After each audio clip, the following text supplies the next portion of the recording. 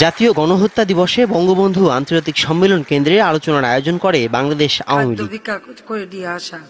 প্রধান অতিথির বক্তব্যে প্রধানমন্ত্রী শেখ হাসিনা গণহত্যার সাথে সরাসরি জড়িত ও তাদের মদতদাতা সবাইকে শাস্তির আওতায় আনার কথা বলেন। জাতি যেন এসব লোকদের ক্ষমা না করে সে আহ্বান জানান তিনি। গণহত্যায় যারা সরাসরি যুক্ত এবং যারা মদতদাতাকারী উভয় সমানভাবে দোষী। তাদের অপকর্মের কথা যেন জাতি ভুলে না যায়, আর প্রজন্মের পর প্রজন্ম যেন এই কথাটা মনে রাখে যে এই দেশে এই গণহত্যা ঘটিয়েছিল কারা, কেন, এবং তাদের বিচার যেন এই মাটিতে চলতেই থাকে।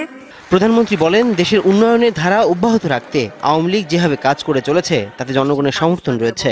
দেশের মানুষের কল্যাণ করতে পারে এই দলটি, যার প্রমাণ তারা দিয়েছে। চেষ্টা করলে, আন্তরিকতা থাকলে, দেশের মানুষের প্রতি ভালোবাসা থাকলে, দেশের মানুষের কল্যাণ চিন্তা করলে দেশকে যে উন্নত করা যায়, দেশের মানুষের ভাগ্য যে পরিবর্তন করা যায়, দেশের মানুষের যে কল্যাণ করা যায়, সেটা আমরা প্রমাণ করেছি। আওয়ামী লীগ সরকার গঠন করে তা প্রমাণ করেছে। প্রধানমন্ত্রী বলেন, বর্তমান সরকারের মাধ্যমেই বাংলাদেশের মানুষের অর্থনৈতিক মুক্তি সম্ভব হয়েছে। দেশ উন্নত হলে, দারিদ্র্য বিমোচন হলে গণহত্যার প্রকৃত প্রতিশোধ নেওয়া হবে। যে এই গণহত্যার প্রতিশোধ আমরা তখনই নিতে পারবো যখন বাংলাদেশ ক্ষুধামুক্ত, দারিদ্র্যমুক্ত, উন্নত, সমৃদ্ধ দেশ হবে। উন্নয়নশীল দেশ হিসেবে বাংলাদেশের মর্যাদা ধরে রাখতে সবাইকে ঐক্যবদ্ধভাবে কাজ করার আহ্বান জানান প্রধানমন্ত্রী শেখ হাসিনা। জাতিকে সজাগ থাকার আহ্বান জানান মুক্তিযুদ্ধ বিরোধীদের ব্যাপারে।